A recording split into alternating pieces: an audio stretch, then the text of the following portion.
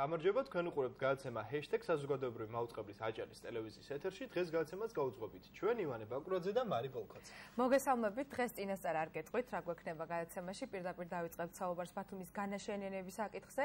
ანგრევენ თუ აშენებენ ბათუმს? ალბათ პასუხით შესაბამისად ორმხრივია. მშენებლობით დაინტერესებული მხარე ამბობს, რომ აშენებს. კულტურული მემკვიდრეობის დაცვის ქომაგები კი მიიჩნევენ, რომ ამ მშენებლობებით ისტორიული ქალაქი ნადგურდება. ამ წუთებში ძველი ბათუმის ტერიტორიაზე მაზნიაშვილისა და ჟორდანიას ქუჩების კვეთაში მდებარე ისტორიული სახლების გადარჩენის მოთხოვნით აქციას მართავს საზოგადოება ბათუმი. ჩვენი ჟურნალისტი მარია ტაკიძე იმყოფება ადგილზე და სტუმრებთან ერთად შემოგვიერთება, სადაც ჩვენ გავიგებთ რა არის აქციის ძირითადი მოთხოვნა, ვინ არიან იქ შეკრებილები და რას ფიქრობენ ჩვენს ქალაქში მიმდინარე მოვლენების შესახებ აღნიშნულ საკითხთან დაკავშირებით.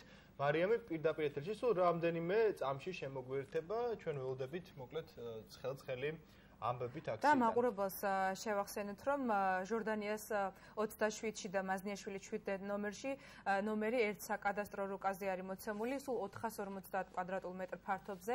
შპს პროგრეს სიტი აპირებს, რომ ააშენოს 5 სართულიანი სასტუმრო, რომელიც იქნება 18 მეტრიანი, როგორც არის ცნობილი. ჩვენ როგორც ვიცით, ბათუმის საკრებულოს გადაწყვეტილებით იქ ისტორიული დაცვის ზონაში ძველი ბათუმის ტერიტორიაზე 12 მეტრზე მეტი სიმაღლის შენობის აშენება უკვე აკრძალულია. ჩვენ როგორც ვიცით, საქმე იყო სასამართლოში, სასამართლოს გადაწყვეტილებაც დევს საქმეში და ყველაფერი არის ძალიან საინტერესო. ზაურ ახვლედიანი, რომელიც არის კულტურული მემკვიდრეობის დაცვის სააგენტოს ხელმძღვანელი და ასევე მისი მოადგილე, მათ ორივემ გასცეს თანხმობა ამ ორი შენობის ნგრევაზე იმის ნაცვლად, რომ 5 სართულიანი შენობა აშენდეს ძველი ბათუმის ტერიტორიაზე და როგორც ვიცით, ახლა მარიამი უკვე ხაზია და ესმის ჩვენი ხმა. მარიამ, მოგესალმებით. მარიამ, საღამოშვიდობისა, შენ პირდაპირ ეთერში ხარ. მოგესალმებით, ჩვენ როგორც ხედავთ, ახლა კადრში იკრიბებიან ნელ-ნელა. ძველი ბათუმის გულში ვიმყოფებით. დიახ, იკრიბება ხალხი უკვე თანდათანობით, როგორც თქვენ აღნიშნეთ, ჟორდანიას და მაზნიაშვილის ქუჩის კვეთებთან ვიმყოფებით, ძველი ბათუმის გულში, სადაც მორიგი ისტორიული ნაგებობის დასაცავად იკრიბება ხალხი. ჩვენ სწორედ ამ შენობის ღირებულების და მნიშვნელობის შესახებ სხვა ადამიანს ჩავრთავთ და მას პოზიციას მოვისმენთ ამ თემის შესახებ და პირველი ჩვენ სტუმარი იქნება შოთა, სწორედ შოთასთან გადავალთ. ახლა შოთა, მოგესალმებით. ჩვენ პირდაპირ ეთერში ვართ, ისევ შევიკრიბეთ ამჯერად მაზნიაშვილის და ჟორდანიას ქუჩის კვეთებთან, სადაც ისევ ვიცავთ ძველ ისტორიულ ნაგებობას, შენობას, რო გვითხრათ აი ამ ადგილის მნიშვნელობა და ღირებულება.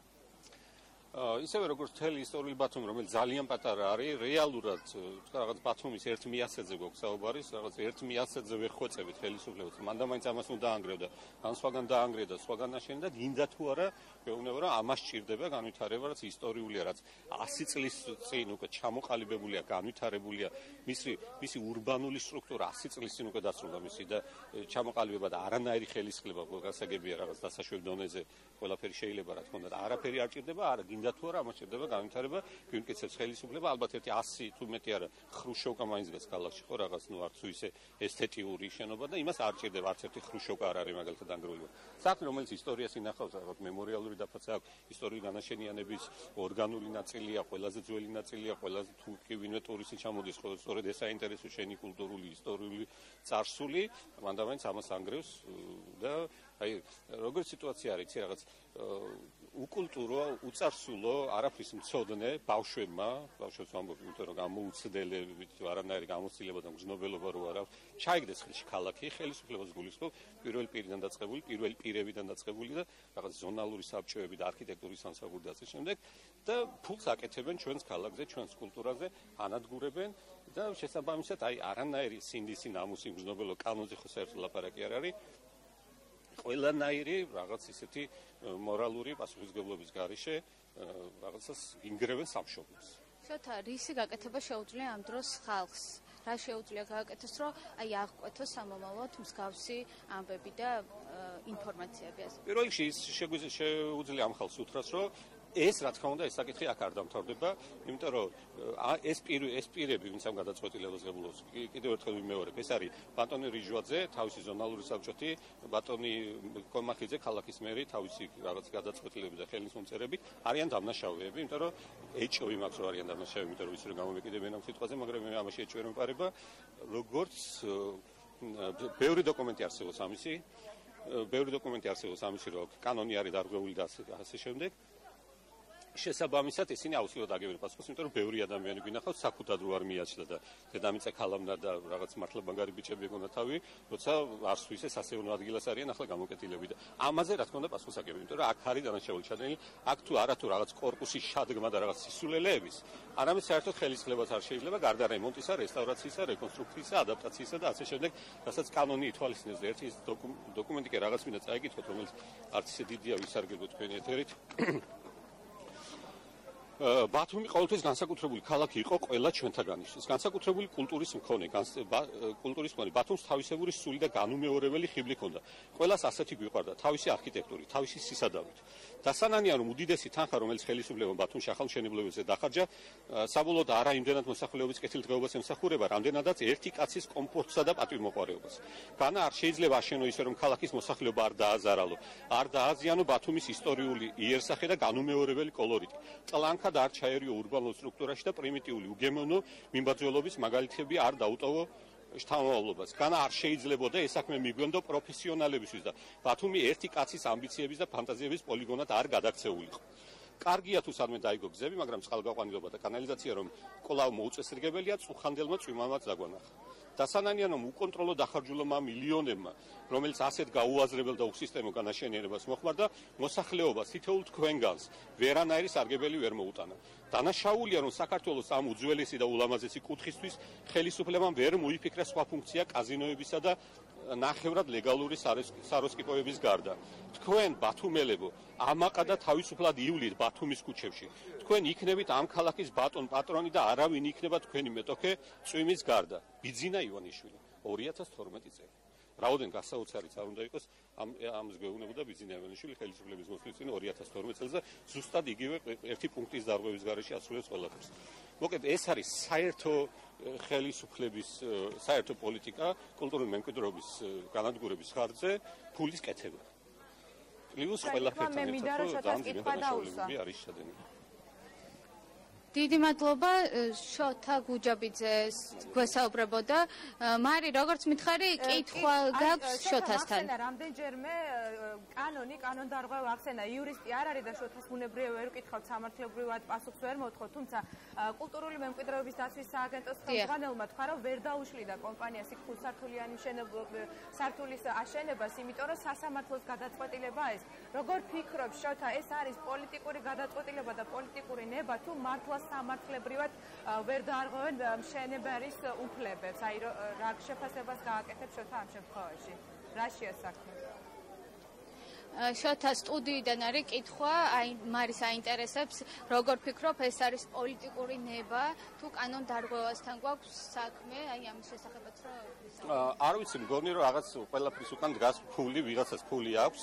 ეს ფულიანი ხალხი როგორც ყოველთვის ადვილად უწყაპუნებს ხოლმე თავში ხელისუფლებას, რასაც უნდა იმას აკეთებინებს. არა მგონი ახლა აქ რაღაც ბიძინა ივანიშვილი ჩარეულიყო რაღაც ერთი სახლის დანგრევას, რომელსაც არ გამორიცხო, მაგრამ სიმართლე გითხრათ ეჭვი მეპარება, პოლიტიკა არის ზოგადად ის, რომ დაინგრეს უნდა ყველაფერი, რაც ისტორია, კულტურას, იმიტომ რომ ამ ადამიანებს ვინც ხელისუფლებაში მოდის, ამის გაგება კულტურის რაღაც რეალურად ხო ეს არის კულტურებს შორის ომი. უკულტურო ადამიანები მოვიდნენ ხელისუფლებაში, ცდილობენ ფულის კეთებას, რომელიც ძალიან ბევრნი არიან და შედარებით კულტურული ადამიანები, ვინც რაღაცების ღირებულება აქვს, ისინი ცდილობენ ამას დაუპირისპირდნენ და არის რაოდენობის პრობლემა, იმიტომ რომ ესენი ბევრი არიან, მე ასეთ ადამიანად მოვიაზრებ საკუთარ თავს, ესენი ვართ უმცირესობაში და კანონის სამართალის ინდის ნამუსი, რა თქმა უნდა, არაფერ შუაში არ არის ამ შემთხვევაში და ახლა ამას პოლიტიკას დავარქმევთ თუ, რა ვიცი, ფულის ჭამას და მონელებას, რა ვიცი ახლა. დიდი მადლობა შოთა გუჯაბიძე გვესაუბრებოდა მიმდინარე მოვლენების შესახებ. ჩვენ დრო გჭირდება, რომ გადავინაცვლოთ აქ შეკრებილ ადამიანებთან და სხვების მოსაზრებაც მოვისმინოთ. ამიტომ გადმოვალ მარი ივანე თქვენთან და მე მანამდე შევეცდები სხვა ადამიანებს დავეკითხო. კარგი დროებით მარიამ, ჩვენ გავაგზავნოთ. მანამდე მაყურებელს გავაცოთ უფრო მეტი დეტალი აი ამ ამბების შესახებ. მე ვახსენე ახლა ზაურ ახვლედიანის განცხადება, რომელმაც თქვა, რომ მათ არ ქონდათ უფლება სამართლებრივად დაეშალათ ამ კომპანიისთვის, უარია თქვათ ამ კომპანიისთვის ხუთსართულიანი შენობის აშენების შესახებ, რადგან ამ კომპანიას ქონდა სასამართლო გადაწყვეტილება. სასამართლომ კი დაადგინა, რომ უფლება, მშენებლობის უფლება კომპანიამ მოიპოვა იმაზე უფრო ადრე, ვიდრე საკრებულო გადაწყვეტდა, რომ ისტორიული განაშენიანების ზონაში 12 მეტრზე მაღალი შენობის აშენება აკრძალული, ამიტომაც სასამართლოს გადაწყვეტილებას დაეყრდნო შემდგომ ყველა ის გადაწყვეტილება, რომელიც მიიღო ზონალურმა საბჭომ და მიიღო ასევე ქალაქ ბათუმის მერიამაც და ზონალურმა საბჭომაც ერთხმად გადაწყვიტეს, რომ კომპანიას, რომლის მფლობელიც არის შპს პროგრეს სიტი, რომლის მფლობელიც არის თემურ ბიწაძე, ააშენებს 5 სართულიან ეს მარი 12 მეტრიანი შეზღუდვა ძველ ბათუმში 2018 წლის 30 აპრილს ამოქმედა და იურისტები მიიჩნევენ, რომ კანონით კომპანიას 15 მეტრიანი სასტუმროს პროექტის წარდგენის უფლება აქვს, იმათი პოზიცია კომპანიის, რადგან საკრებულოს დადგენილებით სიმაღლის შეზღუდვა არ ვრცელდებოდა იმ მშენებლობაზე, რომლებზეც ნებართვა 30 აპრილამდე გაიცა ამ მშენებლობაზე დაწყებული საქმის წარმოება. საინტერესო იქნებოდა ამ შემთხვევაში მერიის იურისტების განმარტება, ქონდა თუ არა მერიას რაიმენარი არგუმენტი ან ბერკეტი, რომ გადაეხედა იგივე ზონალურ საბჭოს ან მერიას აი ამ სასამართლოს ამ გადაწყვეტილებისთვის, ან არსებობს თუ არა რაიმე რეგულაცია, რომელიც სხვანაირი მოქმედების საშუალებას მიცემდა. სამწუხაროდ ჩვენ დღეს მერიამ უარი გითხრა კომენტარზე, ჩვენ მივმართეთ პრესამსახურს, რომ სტუმრად მოსული იყო ჩვენ სტუდიაში მთავარი არქიტექტორი ქალაქის მირიან მეტრეველი, რომელიც არის ამავდროულად იმ ზონალური საბჭოს ერთ-ერთი წევრი, რომელმაც მიიღო გადაწყვეტილება და თანხმობა მისცა იმ გადაწყვეტილებას, რომელიც ითვალისწინებს ამ ტერიტორიაზე, სადაც მარიამი არის, 5სართულიანი სასტუმროს აშენებას. მარიამ, ჩვენ და უნდა შემოგვიერთდეს მორიგ სტუმართან ერთად. მარიამ, შენ პირდაპირ ეთერში ხარ და ვინ იქნება ჩვენი შემდეგი სტუმარი, რომ გვითხრა? დიახ, ივანე, მერიიდან პასუხი და სტუმარი არ არის, თუმცა აქ შეკრებილ ადამიანებს სურთ, რომ გამოთქვან მათი მოსაზრება, აი კონკრეტულად ამ სახლთან დაკავშირებით და სამომავლო გეგმებთან დაკავშირებით და ჩვენი სტუმარი ახლა იქნება ნინო ინაიშვილი, რომელიც გაგვაცნობს თავის მოსაზრებას კონკრეტულად ძველ ბათუმში მიმდინარე გრევებთან თუ მშენებლობებთან დაკავშირებით. რას ფიქრობთ? ეს არის ძველი ბათუმი დაახლოებით 10 წელში თუკი მსგავსად განვითარდება მოვლენები. წინა ისტორია, იცით ალბათ, დაახლოებით 2009 წლიდან დაიწყო ბათუმში აი ეს არაადეკვატური მშენებლობები და ძალიან გააქტიურდა 2012 წლის შემდეგ.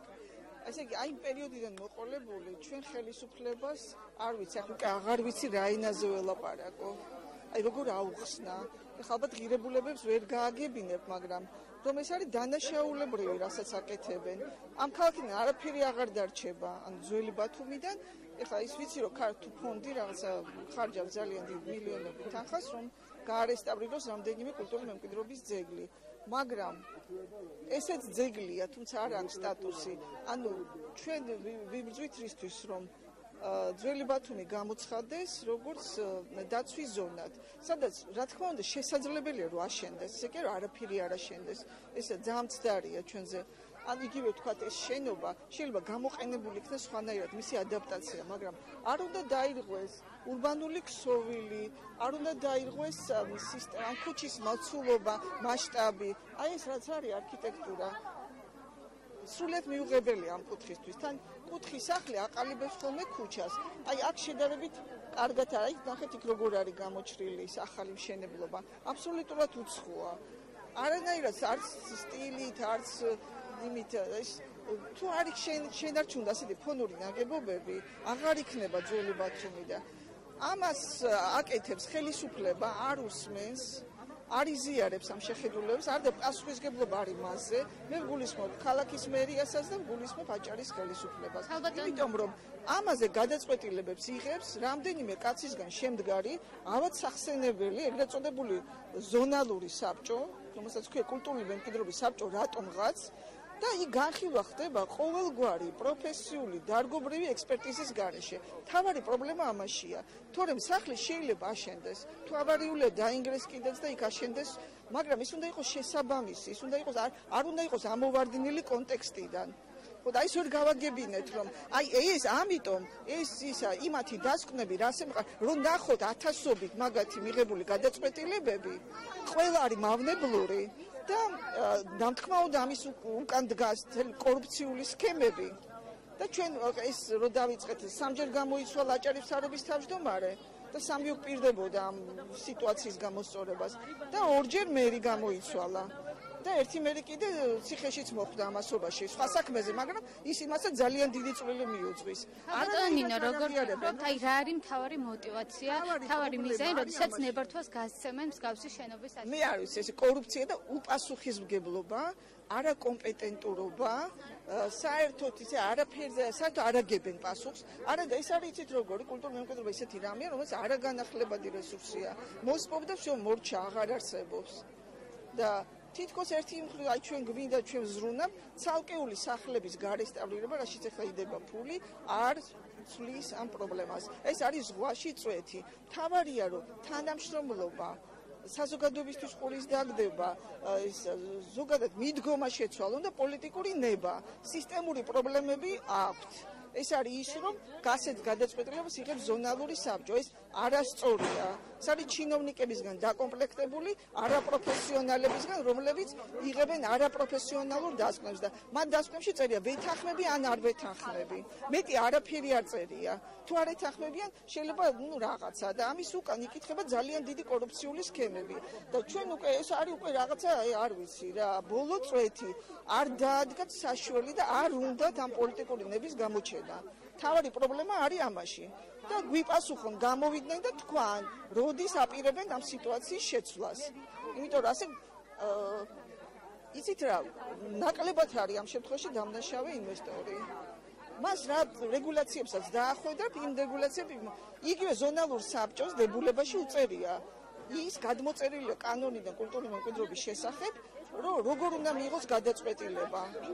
წერია იქ კანონიდან, მაგრამ არ ხებულობენ ამ იმას, რა ქვია, აბსოლუტურად. არც ხელოვნებაცოდნის დასწრას ან იმ რეკომენდაციებს, იქ ხელოვნებაცოდნა შეიძლება კიდეც დაიქირავონ და მან გადაუხადოს. მოკლედ სახელმწიფოს არ აქვს პოლიტიკა, არ აქვს ხელისუფლებას ნება, რომ შეინარჩუნოს კულტურული მემკვიდრეობა. ეს არის მორიგი განადგურება კულტურული მემკვიდრეობის და ძალიან მნიშვნელოვანი ერთი დიდი კუთხე მოიშლება. ჩვენ არ ვარ წინააღმდეგი, რომ აქ რამე არაფერი არ გაკეთდეს, მაგრამ აი ესე მიღებული გადაწყვეტილებებით ჩვენ ვანგრევთ იმას, შეცვალონ პროექტი და წარმოადგინონ ახალი. ისეთი, რომელიც შეესაბამება ამ ისტორიულ კონტექსტს. სამწუხაროდ დროში ვართ შეზღუდული, დიდი მადლობა. ქალბატონი ნინო ინაიშვილი გვესაუბრებოდა, როგორც აღნიშნა, მთავარი არის პოლიტიკური ნება. ჩვენ ასევე მოვისმინეთ ჩოთა გუჯაბიძის მოსაზრება მიმდინარე ნებართვის გაცემასთან დაკავშირებით. სწორედ აქ მიმდინარეობს ახლა აქცია კულტურული მემკვიდრეობა, კულტურული ადამიანების საქმეა, დაახლოებით ამ სახელწოდებით. თანდათან ხალხი უფრო და უფრო იმატებს, ხალხის რაოდენობა შეიძლება ითქვას. მარი ივადე, გადმოვდივართ თქვენთან, ასეთი იყო მოკლედ ამ ეტაპზე აქ მიმდინარე მოვლენები. მარიამ, ძალიან დიდი მადლობა. ჩვენ მარიამ ტაკიძე ჟორდანიესა და მაზნიაშვილის ქუჩების კვეთაში იმყოფებოდა ჩვენი კოლეგა მარიამ ტაკიძე, სადაც მდებარეობს ის ორი შენობა, რომელიც უკვე გადაწყვეტილია, რომ დაინგრევა ძველი ისტორიული სახლები და 18 მეტრიანი, რომელიც ასევე ქვედადონის სართულებს მოიცავს და ზედადონის მანსარდებს, საბოლოო ჯამში 5 სართულიანი შენობა გამოდის და აქვე მაყურებელს მინდა შევახსენო, რამდენიმე დღის წინ ქალაქის მთავარმა არქიტექტორმა თქვა, რომ მერიისთვის პრესტიჟის საქმეა, რომ ისტორიული განაშენიანების ზონაში დავიცვათ მშენებლობის ის დადგენილი ნორმა და სიმაღლეო, რომელიც დაადგინა საკრებულომო და ეს შეადგენს 12 მეტრს, თუმცა ფაქტები გვაჩვენებს, რომ სულ სხვაგვარად მიმდინარეობს რეალობა, სულ სხვაგვარად არის სამწუხაროა, რომ ეს ყველაფერი ხდება, თუმცა ქალბატონმა ნინომ თქვა, აღნიშნა, რომ მნიშვნელოვანია, რომ ინვესტორის უფლებაც იყოს დაცული, თუმცა ეს ყველაფერი უნდა მოხერხდეს ალბათ მოქალაქეების ინტერესების თანხმდროში, ისე რომ არ დაზარალდნენ ინვესტორებიც და არ დამახინჯდეს ქალაქიც, ესე ვთქვათ. ასევე ქალბატონ ნინომ თქვა ისიც, რომ კულტურული მემკვიდრეობა არის არააღდგენადი რესურსი, ერთხელ თუ განადგურებ ის უკვე აღარ იქნება. ჩვენ ჰეშთეგში რკინის თეატრი რუბრიკის ფარგლებში შოთა გუჯაბიძემ მომზადა არაერთი ვიდეო, რომელიც კულტურული მემკვიდრეობის დაცვის საკითხს ეხებოდა, ასევე ამ ვიდეოებში თქვენ ნახეთ არერთმა ადამიანმა ასევე ბათუმის ძველი იერსახის შესახებ, იმ წესების და კანონების შესახებ, რომლებიც წლების განმავლობაში მოქმედებდა. ჩვენ გვაქვს იმის შესაძლებლობა, რომ არქივიდან კიდევ ნახოთ რამდენიმე ვიდეო და უკვე შემდეგ ახალი სხვა ჰეშთეგით დაგიბრუნდებით. ნახოთ ეს ვიდეოები. ამ ვიდეოების ნახვა ბევრჯერ არასოდეს არ არის ცოტა. ნამდვილად. ქალაქები იზრდება სიგრძეში, სიგანეში, სიმაღლეში. ბათუმი იზრდება შიგნით. მიშენების ისტორია მიქაელ მთავარანგელოზის ეკლესიით იწყება. 1878 წელს ეკლესიამ კერძო პირისგან საცხოვრებელი სახლი იყიდა და სამრეკლო მიაშენა. თანდათან შენობის აღმოსავლეთ და დასავლეთ კედლებზე ახალი მიშენება ჩნდება. ტაძარი დანგრეულია, თუმცა 1912 წელს გადაღებული მისი ფერადი ფოტო შემოგრჩა. დღეს ამ ადგილას აბაშიძის ქუჩა იწყება და პირველი 12 სართულიანი კორპუსი დგას. პეტრას ციხე ბიზანტიის ძლევამოსილმა იმპერატორმა იუსტინიანემ ააშენა მე-6 საუკუნეში. ვარაუდობენ, რომ ვეფხისტყაოსანში აღწერილი ქაჯეთის ციხის პროტოტიპი სწორედ პეტრას ციხეა. ციხეს ლიმონარიუმი 1930-იან წლებში მიაშენეს. ერთი ვერსიით, მიშენების ინიციატორი თავად ლავრენტი ბერია იყო.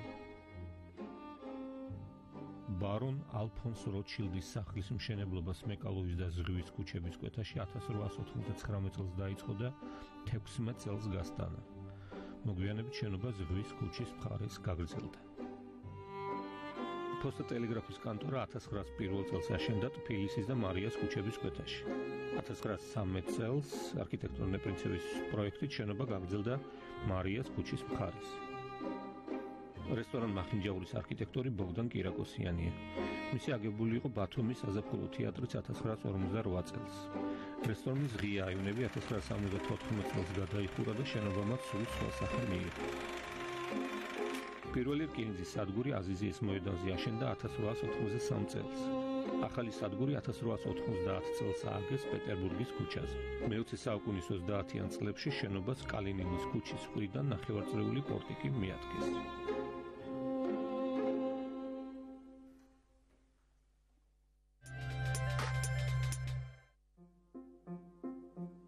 აკრძალულია აფიშების და განცხადებების გაკვრა სახლებსა და ღობეებზე. მეეტლის მართვის მოწმობა ეძლევა მამაკაც არანაკლებ 20 წლისა. მეეტლის აცვია უნიფორმა. ყოველ ეტლს აქვს პერსონალური სანომრე ნიშანი. ქალს აქვს უფლება ფლობდეს მეეტლეთა კომპანიას.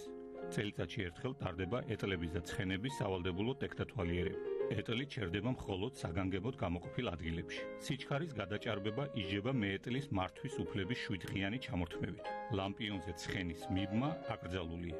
მეფაიტონე ვალდებულია ჩაისვას ქუჩაში ნაპოვნი დავრდომილი ან მთვრალი და უპატრონოს მათ ნივთებს. ჩაისვას დამნაშავის მდევარი პოლიციელი. გზავრობის ზედა ფასი მკაცრად კონტროლდება. ნებადართულია ფასდაკლება. ფაიტონი ქალაქში დადის მხოლოდ დილის 7-დან ღამის 1 საათამდე. მეეტლეს არ აქვს უფლება გადაყვანაზე უარი უთხრას მგზავრს. სავალდებულოა საათის ქონა. 2 მცირეწლოვანი ერთ ზრდასრულ ადამიანად ითვლება. მატარებელს მხოლოდ განსაზღვრული რაოდენობის ფაიტონი ხვდება. ნასვამი მეეტლე იზრდება 7-დღიანი პატიმრობით ან 20 ვერცხლის მანეთით. ეტლში დატოვებული ნივთი უნდა მიიტანოს პოლიციის უახლოეს განყოფილებაში ან პოლიცმეისტერის კანცელარიაში. მიტანის ხარჯებს მეეტლეს კომპანიის მეპატრონე უნაზღაურებს. დაკარგული ნივთის მისაკუთრების შემთხვევაში მეეტლე სამმა ღირებულებას იხდის. განმეორებისას კი იზრდება პატიმრობით 2 კვირიდან 6 თვემდე. შინაური ცხოველების უხეშად მოპყრობა იზრდება ჯარიმით არაუმეტეს 10 ვერცხლის მანეთისა. დუქანი მხოლოდ 1 სართულზეა. აკრძალულია სარდაფში ვაჭრობა. ყავახანა იხურება ღამის 11-დან დილის 5 საათამდე და შიგ გარეშე პირთა შესვლა იგრძალება. ტრაქტირებს აქვს ეტლების აუცილებელი სადგომი. ეტლის ქუჩაში დგომა აკრძალულია. საროსკიპოებს აკრძალული აქვს მაგარი სასმელებით ვაჭრობა.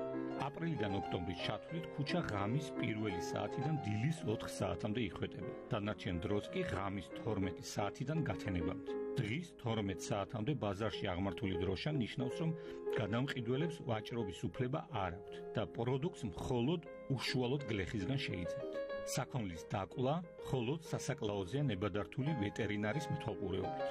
აკრძალულია პირუტყვის დაკლა მცირეწლოვანის თანდასწრებით. ძაღლის ყველაზე გადასახადი არის 2 მანეთი წელიწადში. გენერალური კონსულები და ვიცე-კონსულები ძაღლზე გადასახადზე შეღავათებით სარგებლობენ. სასტუმროში ერთ სულზე არანაკლებ 1.5 კუბური საჟენი სივრცეა გათვალისწინებული. პეტერბურგის ქუჩიდან მარიას პროსპექტამდე შეშით, ხორცით და ღვინით ვაჭრობა აკრძალულია. პურის საცხობში თაროზე წოლა აკრძალულია. საკუთარი სხეულის სისუფთავის დაცვა და მოვლა სავალდებულოა. ქუჩაზე იკრძალება სამჭედლოს გახსნა, თუ კი იგი 10 არშინზე ნაკლები სიგანისაა. ყოველ საღამოს სამჭედლოს ქურა წყლით უნდა ჩაქრეს. აბანოში არ შეიძლება საპნის დატოვება. შენობის სიმაღლე არ აღემატება ქუჩის სიგანეს. თუ სახლი ქუჩების კვეთაში დგას, სიმაღლედ განისაზღვრება ყველაზე შორი წერტილი. ქალაქის სათათბიროს სხდომები ორშაბათობით. საღამოს 8 საათზე იმართება და გრძელდება არაუგვიანეს შუადღის 11 საათისა. დაინტერესებულ პირს შეუძლია სათათბიროს გადაწყვეტილების დამოწმებული ასლის მიღება 30 კაპიკის ღირებულების საღერბო მარკის გადახდის შემდეგ. ყოველი ხმოსანი საკუთარ აზრს ფეხზე მდგომი გამოთქვამს.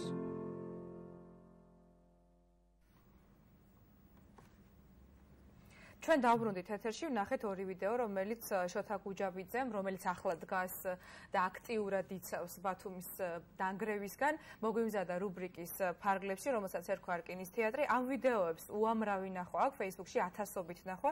რაც ივანე ალბათ იმაზე მიანიშნებს, რომ ადამიანებს, მოქალაქეებს, ბათუმელებს განსაკუთრებით მოწონდათ და აქვთ განსაკუთრებული სენტიმენტები ისეთ ბათუმთან დაკავშირებით, რომლებიც ჩანდა ამ ვიდეოებში შოთას მიერ მომზადებულ სიუჟეტებში. თუმცა გარდა მშენებლობებისა დანგრევისა კიდევ ერთი ყველაზე დიდი რეალურ პრობლემა ბათუმზე დიახ არის მიშენებები, ჩვენ არაერთხელ გაგვიშუქებინა უკანონო მიშენებები, როგორც ასევე ჰეშთეგს, ასევე ჩვენს საინფორმაციო გუნდსაც და მიშენებებსაც შეეხება ძალიან ბევრი შენობა, რომელიც ბათუმისთვის დამახასიათებელი იყო, შეიძლება ითქვას თამამად, რომ დამახინჯდა ამგვარი მიშენებების გამო, შესაბამისად, როგორც კი ჩვენ ჩამოვიარეთ ქალაქში და გადავიღეთ არაერთი მიშენება და ჩვენმა შემოქმედებითმა გუნდმა ვიდეოც მომზადა, სადაც შეიძლება ითქვას, რომ მხატვრული კითხვით და ერთგვარი გამოხმაურება არის და პასუხი და დამოკიდებულება ალბათ იმ პროცესების მიმართ, რაც ჩვენს ქალაქში მიშენებებთან არსებობს. ჩვენ კიდევ ერთხელ უნდა ვნახოთ ეს ვიდეო არქივიდან, რომელსაც ასევე ძალიან დიდი გამოხმაურება მოჰყვა ჩვენს Facebook გვერდზე. ვნახოთ ვიდეო და უკვე შემდეგი ჰეშთეგით გავაგრძელებთ გადაცემას.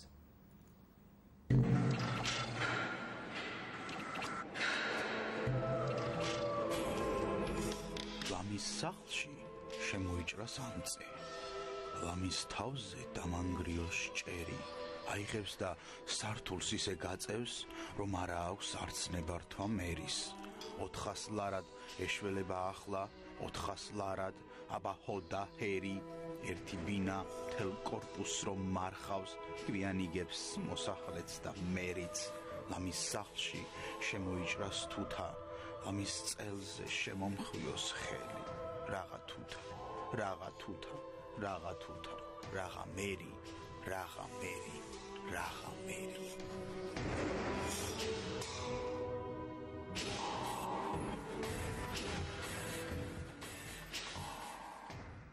აი ასე დამგვარად ვნახეთ ეს ვიდეო, კიდევ რომელიც ასევე აქტუალურია. მოკლედ ბათუმის განაშენიანების საკითხებს ჩვენ მოგვიანებითაც დაუბრუნდებით და არაერთხელ, ახლა კი უნდა გადავიდეთ უკვე სხვა თემაზე, სხვა ჰეშთეგზე. ჩვენ ახლა სიუჟეტი უნდა გაჩვენოთ, რომლის მთავარი გმირი 59 წლის ასაკში ერთდროულად ახერხებს იყოს აქტიური და წარმატებული სპორტსმენი და ასევე მწვრთნელი. ნოდარ ხაჯიშვილი არის საქართველოს შიტოკან კარატე-დოს ეროვნული ფედერაციის ხელმძღვანელი. ის ასევე არის ამავე სახელობის მსოფლიო ფედერაციის ოფიციალური წარმომადგენელი საქართველოში. შეფ ინსტრუქტორი. გარდა ამისა, ნოდარ ხაჯიშვილი არის მრავალი პრესტიჟული ტურნირის გამარჯვებული და აღსანიშნავია, რომ დღემდე ის არის აქტიური სპორტსმენი. ასაკს, რა თქმა უნდა, არ აქვს მნიშვნელობა, ნებისმიერ დროს შეგიძლია იყოს სპორტულ ფორმაში. ლევან დევაძემ მოგვიმზადა ბატონი ნოდარის შესახებ ვიდეო და ის ნოდარი თავად მოგვიყვება, ესე ვთქვათ, სპორტის შესახებ, რომ სპორტი არ არის მხოლოდ კონკრეტული, ესე ვთქვათ, დღის წესრიგის ამბავი, სპორტი არის ცხოვრების წესი და ულამაზესი და უმშვენიერი კადრები გადაიღო გიორგი გოგავამ, რა თქმა უნდა. რომლისთვისაც ბატონი ნოდარის ფიზიკური მოტივაცია იყო ასევე მომოტივირებელი, რომ ამასაკში იყოს ესეთ კარგ ფორმაში. ნახოთ ვიდეო.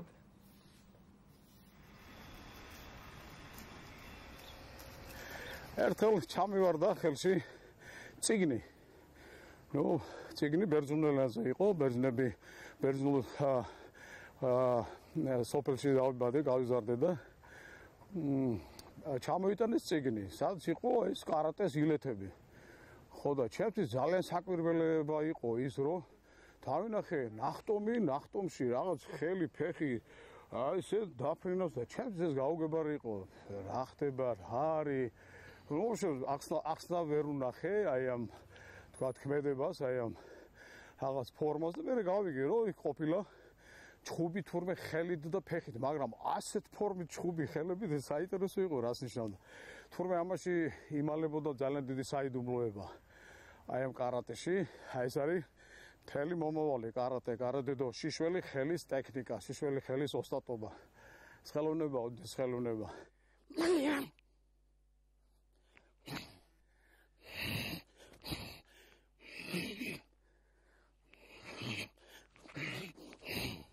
ბათუმელები ძალიან ბევრი სპორტსმენი გაიზარდა. აქედან შესაბამისად დავიწყე ვარჯიში მძლეოსნობაში. პარალელურად დავიწყე ვარჯიში კარატეშიც. დავიწყე და სიმართლე გითხრათ ის 80-იანი წლების 70-75-დან დაწყებული არ ქონდა ინფორმაცია. აქ უნდა ყავდეს სერიოზული მასწავლებელი, პროფესიონალი მასწავლებელი, რომელიც ძირეულად შეგასწავლის ამ ყველას.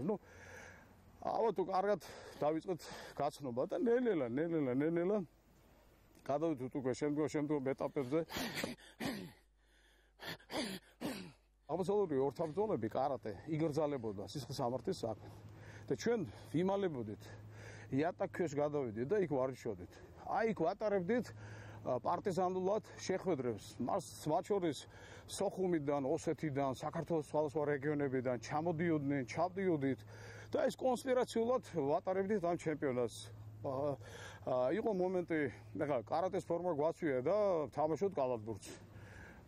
კარატეს ფორმა გვაცვია და თქვათ ძიუდოს ჭიდაობთ, უფრო ახლოს იყო ძიუდო და რაღაცა, მაგრამ სინამდვილეში ვიკეტებოდით დარბაზში და მიდიოდა იქ ორთაბრძოლები. მაგრამ მე შემიძლია გითხრათ, რომ ეს ორთაბრძოლები იყო, რომელიც იმართებოდა ოკინავას კუნძულზე, რეალური ბრძოლები. დანდობა არ იყო. მთელი ცხოვრება წვალობ ადამიანი, მთელი ცხოვრება. შეთვის სიამოვნება არ არსებობს. არანაირი გართობა არ არსებობს, რომ რაღაც დონეს მიაღწიო. აღწევ რაღაც დონეს და მე ალბათ ის ადამიანები, ვინც ესე იქცევიან, თქვათ, ანებებენ სპორტს, სინამდვილეს გზნობა აქვს, რამდენი დაკარგეს, თქვათ, ის სიამოვნება, ის ლოთაობა, ქეიფი და რა, ძალიან დიდი შეცდომა არ შეიძლება. სანამ ცოცხალი ხარ ადამიანი უნდა ივარჯიშო. სანამ ცოცხალი ხარ უნდა ეწეოდე ჯანსაღი ცხოვრების წესს. მოუწოდებ ყველას აბსოლუტურად. გვაქვს საშუალება, ბულვარი ზღვა, მშვენიერი ბუნება, მშვენიერი წყალი, კერძები. ყველაფერს უნდა დოზირება, კერძსაც, ბუნებასაც, ყველაფერს უნდა მოუვაროთ, უნდა როგორ ისევე საკუთარ თავს, ისევე ბუნებას და ბუნებაც მოგივლის. რომ მე თუ რაღაცა ვიცი და ვაკეთებ, მე უნდა გადავცე ჩემს მომთაობას, რომ იმან გააგრძელოს შემდეგ. თორე ჩემთან ერთად ეს ყველაფერი წავა. ამიტომ ჩვენი დანიშნულებაა, რომ ის რაც ვიცით, ის რაც ვნახეთ, აუცილებლად მომავალ თაობას გადავცეთ და მე შესაბამისად ასე ვაკეთებ. გონიათ მათ რომ ჩვენ რომ ვდგებით და ხელს და ფეხს რომ ვიქნებთ, არა, ამათ გონიათ მარტო ხელის და ფეხის კნევა. არა, აღმოსავლური ორთაბრძოლები ეს არის ფილოსოფია. აქ ხდება ადამიანის სულიერი და ფიზიკური აღზრდა. სულიერ აღზრდაში რა ხდება? აქ კონცენტრირდება აბსოლუტურად ყველაფერი, ის რაც საჭიროა ადამიანისთვის, მაღალი მორალის მქონე ადამიანისთვის, აი კონცენტრირდება. აი თქვენ წარმოიდგინეთ, ჩვენ სადაც ვავარჯიშებთ, ან კარატისტები სადაც ვარჯიშობენ, აბა კითხეთ აი შენობის ნაგებობის დირექციას, პირად შემადგენლობას, თუ რომელი სპორტის სახეობა როგორ იქცევა. რა ქცევები აქვთ? ჩვენ ძალიან დიდი პოპულარობით ვარგლობთ იქ, სადაც ჩვენ ვართ. ჩვენ შევდივართ, ხოლო დარბაზში ვყირივართ, დარბაზში რეალებ თქვათ, კარგი გაგებით. ვჩხუბობთ, იმიტომ ეს არის კარატეს შემოდგენილი ნაწილი. შემდეგ დარბაზიდან რომ გამოდივართ, დარბაზს ვესალმებით ოს, პატივისცემის ნიშნով და აი ჩუმად გავდივართ სკოლის შენობიდან. ოს ჩვენ ამბობენ რომ მაგალითი აიღეთ კარატისტებისგან, მაგალითი აიღეთ კარატისტები. ჩვენთან არ შეიძლება ცუდი სიტყვები, უკაცრავად გინება, თქვა რაღაცები კიდე არის, ჩვეულებრივ ბუნებრივი რაღაც ისეთი, არ შეიძლება ჩვენთან ეგეთი რამ. უთიეთ პატივისცემელზე არის დაყრდნობილი ჩვენი კარატე. ეს არის ჩემი შემადგენელი, ესეთი ცხოვრების შემადგენელი ნაწილი არის. ამის გარეშე თუ მე არ ვივარიშებ, სიმართლეს გეუბნები. მე ვერ ვიარსებებ, ვერ ვიცხოვრებ, ვერაფერს ვერ გავაკეთებ, აბსოლუტურად ბლოკირებულია ჩემი ცენტრალური ნერვული სისტემა.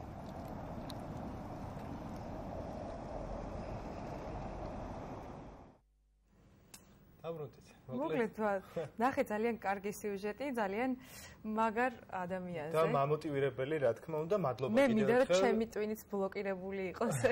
აი ამ მადლობა ამბებით. კიდევ ერთხელ მადლობა ლევონს და გიორგი გოგავას. ჩვენ უნდა გადავიდეთ შემდეგ ჰეშთეგზე მარე. უბრალოდ ბოლო ჰეშთეგზე და ასევე ძალიან სასიამოვნო ამბავზე ჰააგის მთავარ სამრეკლოში წმინდა იაკობის სახელობის უძველეს ეკლესიაში ყველაზე მაღალი წერტილიდან გია ყანჩელის უკვდავი ნაწარმოები. ფილმიდან მიმინო ყვითელი ფოთლები, ასე იცნობენ საქართველოში ამ მელოდიას და ასევე ფილმიდან შერეკილები აჟღერდა. ჰააგის სამრეკლოს ზარები ასევე დაუკრავენ ყველა დროის ყველაზე პოპულარულ ქართულ მუსიკალურ ნაწარმოებს რევაზ ლაღიცის თბილისო, სულიკო და დავით არჩვაძის მავნატრები ხარ ფიქრებს. ქართული ნაწარმოებების ჰააგის მთავარი სამრეკლოდან ცოცხლა შესრულების იდეის ავტორი ნიდერლანდების სამეფოში საქართველოს ახალგაზრდა ელჩი ერეკლე კოპლატაძეა ჩვენი Skype სტუმარი და ამ იდეაზე უფრო მეც მასთან ერთად ვისაუბრებთ. ერეკლე საღამოშვიდობისა როგორ გესმით ჩვენი? მოდი ერეკლეს სანამ გავესაუბრებით, ახლა მაყურებელი ხედავს ვიდეოს, რომელიც სოციალურ ქსელში გავრცელდა და ეს ვიდეო ზუსტად ასახავს, როგორ ჟღერს გია ყანჩელის მელოდია სამრეკლოდან. ერეკლესთან გავაგრძელოთ შემდეგ საუბარი.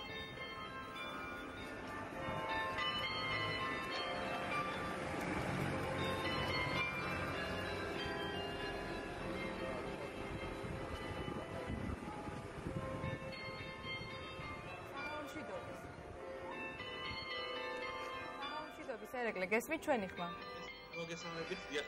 დიდი მადლობა რომ მოიცალეთ ჩვენთვის და გამონახეთ დრო რომ იყო ჩვენი გადაცემის სტუმარი. ძალიან სასიამოვნო ამბავია, თან მით უმეტეს რაღაცა აი იმ ძიმე ამბის მერე რაც მოყვა ბატონი გიას გარდაცვალებას და რაღაცა ეს სენტიმენტები უფრო გამძაფრდა ჩვენში და როცა დღეს გავიგეთ უკვე ამბავი რომ ბატონი გიას და არა მხოლოდ ბატონი გიას ნაწარმოებები აჟღერდა ამ სამრეკლოდან, იყო ძალიან სასიამოვნო მოსასმენი. თავდაპირველად გითხარით როგორ მოახერხეთ ეს რა გზებით მოხერხდა რომ ეს მელოდია გაჟღერებულიყო აი ამ ძალიან ლამაზი ადგილიდან. დიახ, პირველ რიგში დიდი მადლობა დაპატიჟებისთვის. როგორც ახსენეთ, მე ვარ საქართველოს ახალგაზრდა ელჩი ნიდერლანდების სამეფოში, ეს არის საგარეო სამინისტროს პროექტი და ამ პროექტის პარალელში ვცდილობ რომ ქართულ კულტურას გავუწიო პოპულარიზაცია. სწორედ 26 მაისს ამ პროექტის პარალელში გადავწყვიტე რომ ჩემი უნივერსიტეტის სამრეკლოდან გამეჟღერებინა ქართული მელოდიები და ამიტომ დავუკავშირდი ჩემი უნივერსიტეტის სამრეკლოს ასე ვთქვათ კარელიონის ვინც ასრულებს ამ მელოდიებს. რომელმაც შემომთავაზა რომ გრონინგენის ქალაქის მთავარი სამრეკლოდან დაუკრავდა ქართულ მელოდიებს. რაც შეეხება ახლა მე ვფიქრობდი რომ თბილისობისთვის ასე ვთქვათ ამეჟღერებინა ქართული მელოდიები და სწორედ ამიტომაც შევარჩიე თბილისო, მაგრამ სამწუხაროდ 2 ოქტომბერს გავიგოთ ასეთი ცუდი ამბებით რომ ბატონი გია ყანჩელი გარდაიცვალა და სწორედ ამიტომ დავამატეთ კიდე 2 მისი ნაწარმოები ყვითელი ფოთლები და ისაკ არის და სწორედ მის ხსოვნას მიეძღვნა ეს მისი შესრულება. დიახ, ერეკლე, თქვენ ახსენეთ აი სწორედ ახალგაზრდა ელჩი ხართ ნიდერლანდების სამეფოში, საინტერესო აღნიშნული პროგრამის შესახებ უფრო მეტი რომ მოგვიყვეთ, თქვენ როგორც პროგრამის მონაწილე, ასევე რა სახის ღონისძიებებს ახორციელებს ერთად და რა არის ამ პროგრამის მიზანი, რა თქმა უნდა. დიახ, ეს პროგრამა უკვე მესამე წელია რაც ფუნქციონირებს. მე წელს უკვე 1 თვე დამჭა ამ ახალგაზრდა ელჩის სტატუსი. რაც შეეხება სხვა აქტივიტეტებს, ღონისძიებებს, როგორც ვახსენე 26 მაისს გავაჟღერეთ ქართული მელოდიები გრონინგენში, ასევე ადგილობრივ მუზეუმთან მქონდა პატარა ესე ვთქვათ ვორქშოპი, სადაც დავბეჭდეთ მაისურები ქართული ანბანით, ასევე მქონდა რამდენიმე ღონისძიება უნივერსიტეტში ქართულ ღვინოსთან დაკავშირებით და ასევე ნოემბერში ვგეგმავთ ბათუმელი არტისტების ჩამოყვანას გრონინგენში, რათა მან ჩამოიტანონ მონოსპექტაკლი ჟესტურ ენაზე. რომელი სპექტაკლი? ვინ არის? უფრო დეტალურად რა გითხრა ბათუმელების შესახებ? ეს ინფორმაცია ჩემთვის არ არის ცნობილი. პრინციპში რაღაც პირველად ვისმენთ მე მგონი ამ ამბავს. ახლა ჯერ კიდევ ახლა მუშაობთ ამ პროექტზე. ნოემბერში გვინდა ჩამოვიტანოთ ჟესტური ენაზე მონოსპექტაკლი, რომელიც ასე ვქვია დაბადების დღე. მსახიობი არის ინგა კირცხავაია, რეჟისორი არის ლაშა შეროზია. დიახ. ცნობილია ჩვენთვის ამ რეჟისორის შესახებ. და ეს გვინდა რომ ჩამოვიყვანოთ გრონინგენში, სადაც იმართება ჟესტური ენის ასე ვთქვათ ფესტივალი.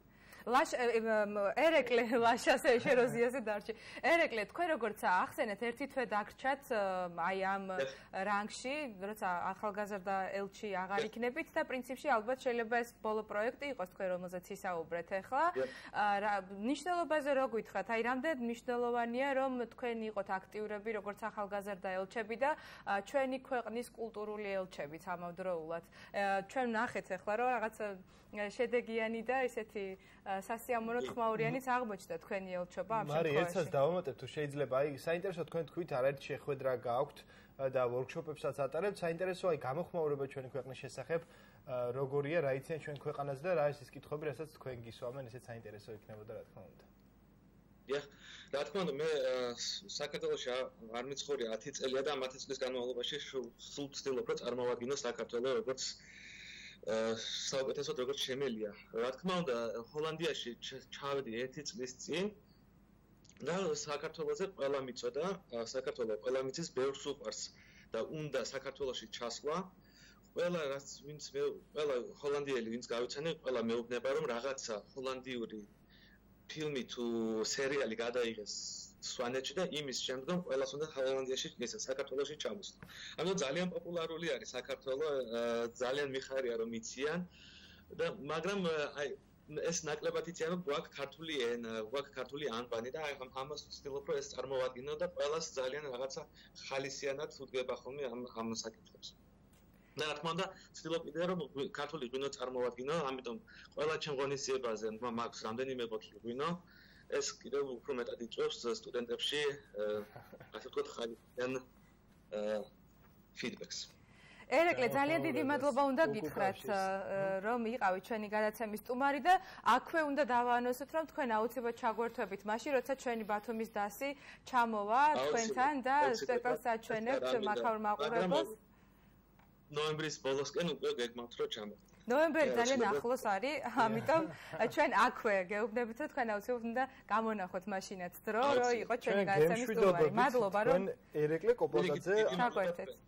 დიახ, ერეკლე კოპლადაძე ახალგაზრდა ელჩი ნიდერლანდების სამეფოში იყო ჩვენი გადაცემის სტუმარი და მასთან აქვე უნდა ვთქვათ, რომ ზუსტად მისი ინიციატივით მოხდა ის სასიამოვნო ამბავი, რომ ქართული მუსიკა არა მხოლოდ ბატონგია ყანჩელის ნაწარმოებებიდან, არამედ სხვა ცნობილი ქართველი კომპოზიტორების ნაწარმოებები გაჟღერდა ჰააგის ცნობილ კათედრალზე. ეს ძალიან სიმბოლური ადგილია. დარწმუნებული ვარ, ამ კომპოზიციების გარდა სხვა ქვეყნების წარმომადგენლებსაც აქვთ ხოლმე საშუალება რომ გააჟღერონ. რა თქმა უნდა და ასევე სხვა ახალგაზრდა ელჩებს, იმიტომ მათი როლი ძალიან დიდია, რომ საქართველოს შესახებ ბევრი ინფორმაცია მიიღონ, რაც თავარია, სწორი ინფორმაცია მიიღონ, თქვათ და არა დეზინფორმაციის მსხვერპლები გახდნენ, რაც რიგ შემთხვევაში ძალიან ხშირად ხდება. მოკლედ, ასეთი იყო დღევანდელი გადაცემა, ჩვენ დავიწყოთ ცოტა ისეთ არასასიამოვნო ნოტზე გადაცემა, თუმცა იმედი გვაქვს, რომ იქნება ყველაფერი კარგად და დავასრულოთ ესეთ სასიამოვნო ამბით. უნდა დავემშვიდობოთ ჩვენ მაყურებელს ორშაბათამდე, ორშაბათს ზუსტად საღამოს 7 საათზე დაბრუნდება ჰეშთეგი ეთერში, დაიმახსოვრეთ 7 საათი ჰეშთეგის დრო. ახალი თემები და ახალი ჰეშთეგებით ზუსტად 19 საათზე დაბრუნდებით და ასევე გეტყვით იმასაც, რომ არ დაგავწყოთ აქტიურობა ჩვენს Facebook გვერდზე, რადგან ჩვენ აქ ვართ წარმოდგენილი და თქვენს კითხვას, კომენტარს ყოველთვის შევეცდებით, რომ უპასუხოთ. ბედნიერ უქმებს გისურვებთ, კარგად გრძანდებოდეთ. ნახვამდის.